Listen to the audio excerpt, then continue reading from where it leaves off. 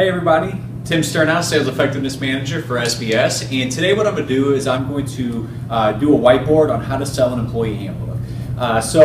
Typically when I'm talking with small businesses, what they tell me is that their number one goal is to grow their business. But just as important as it is to grow their business, they want to protect their business. So we start having conversations about, hey, here are different ways that ADP can help protect your business. One of the big things we can do is to establish and implement an employee handbook. But then we start to hear things like, I'm just a small company, don't have a lot of complexity, we only have a few employees, we've been around a long time, we're mom and pop, we don't need an employee handbook, that's not for us. But the problem is that it doesn't matter how many employees you have. If you've got 5 or 5,000 employees, you're still susceptible to things like employee lawsuits and unemployment claims.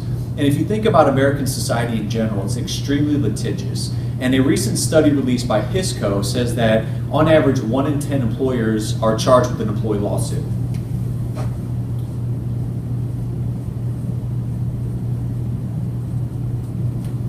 And the average settlement for these employee lawsuits is $125,000.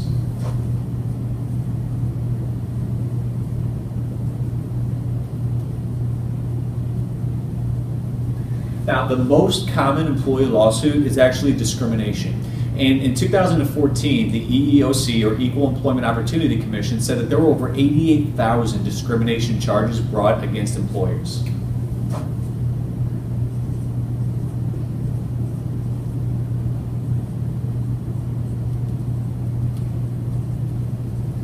Now, the reason there are so many discrimination charges is that if you think about it, discrimination is a relatively easy thing to do, or it's relatively easy to be discriminated against.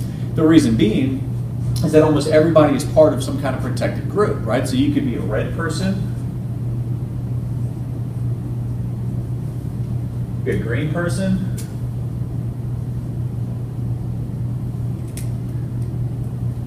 blue person, and you're going to fall into some kind of protected category. And it's very easy for one of these people to feel as though they've been treated unfairly or not the same as everybody else. Now all of a sudden you've got a discrimination lawsuit against you. The other thing is unemployment. Now, smaller companies don't have the same kind of tools and resources that larger organizations do to combat unemployment. They don't have handbooks, they don't have policies, they don't have HR professionals. So it's very difficult for them to adequately fight unemployment claims, and they'll end up losing unemployment claims that large organizations would win just because they don't have the right things in place. So unemployment is a challenge for small companies. And in 2014, there were actually $33 billion in unemployment benefits that were paid out to unemployed workers.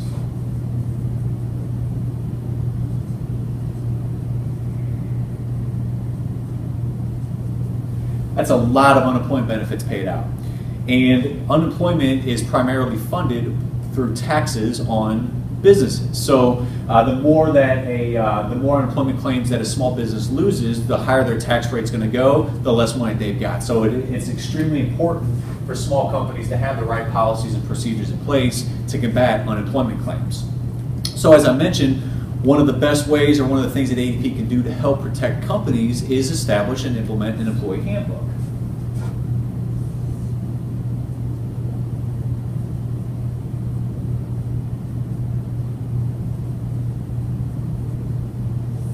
So what an employee handbook is going to do, it's going to put the company's policies and procedures in place, it's going to establish consistency, it's going to communicate expectations to the employees and the managers to help them combat employee lawsuits and combat unemployment claims. But I think the problem is that a lot of times this is where our conversation ends when we're talking to our partners and our prospects. You give them that pitch, say, hey, it can help protect you from lawsuits and unemployment claims, but at that point it kind of stops. And it leaves the business owner saying, okay, well, how are you going to do that? So I think it's extremely important to get a little bit more specific. So I think here's where some of the big takeaways are going to be. So specifically what I mean, and some specific ways that an employee handbook can do this, is by putting a policy in place such as a progressive discipline policy.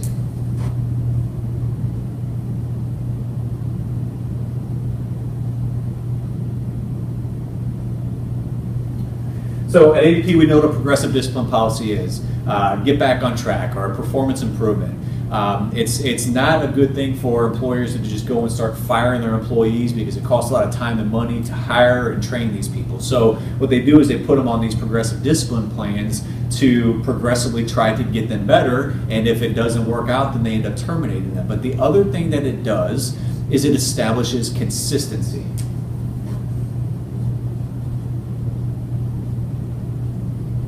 Consistency is an extremely important word when we're talking about discrimination, because consistency helps to treat everybody the same way. So not only is a progressive discipline plan going to create an environment where we're trying to get your employees better, but it's also going to consistently treat everybody the same way. So for example, things aren't working out with Red Girl over here.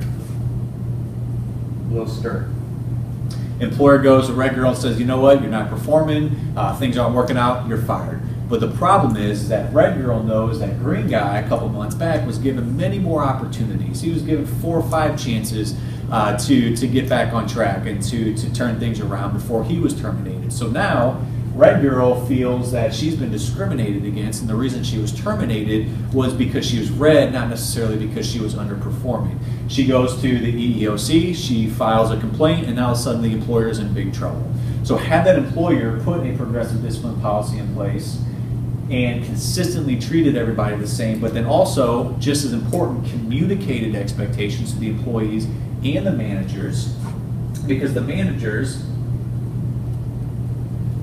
are the ones a lot of times that are dealing with these situations. So it communicates to them how to consistently handle performance problems. So that would have helped this employer in that situation to avoid a discrimination lawsuit, because they could say that we've established a consistent process, and here's documentation on how we've treated everybody the same.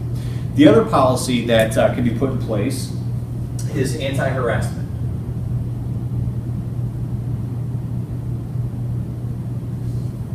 Anti-harassment just says it's not okay to harass, and if you do, here's what will happen. And it also gives, it notifies the employees how they can report harassment should they feel they've been, harassed, right? But what this does in terms of fighting unemployment is this. Let's say you got Red Girl here. She's been making bad comments, inappropriate comments to Blue Guy over there. He feels very uncomfortable. He goes to the employer, says, hey, you know, Red Girl, she's been making me feel very uncomfortable. The employer goes to Red Girl, says, this isn't what we do here, that's unacceptable, you're terminated. Well, now Red Girl, she doesn't have a job, so she goes and she files for unemployment. The employer rejects that claim and says that she was harassing her coworker, so she should not receive unemployment. Well, now the unemployment office wants to know, well, did you have a progressive discipline policy in place? Did you have an anti-harassment policy? Did you notify the employee that this could be grounds for termination? Did you give her steps to correct her actions and to get better? How was this process treated? Was it consistent? So without having these things in place, the employer has less of a chance of winning these claims. So if the employer were to put these things in place, were to put a progressive discipline policy in place, an anti-harassment policy, have the employee sign off on the handbook, then when there is a harassment situation, they can then reference the handbook and say, per company policy, this is unacceptable. I'm giving you a written warning. Then I'm going to give you a verbal warning, then a written warning, then terminated.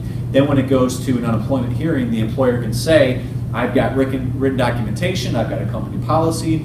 That then gives them a foundation to stand on to fight these claims. And without it, they're not going to lose every single one of them, but they're going to have a lot less of a chance of winning those claims without it. So I think really, guys, the point here is that you're able to sit down with your partners, have conversations with your partners and with your prospects and say, hey, you need an employee handbook to help combat employee lawsuits and to fight unemployment claims, but specifically, here's how we can do that by putting a progressive discipline plan in place, by putting an anti-harassment policy in your employee handbook. These things are going to establish consistency and communicate expectations.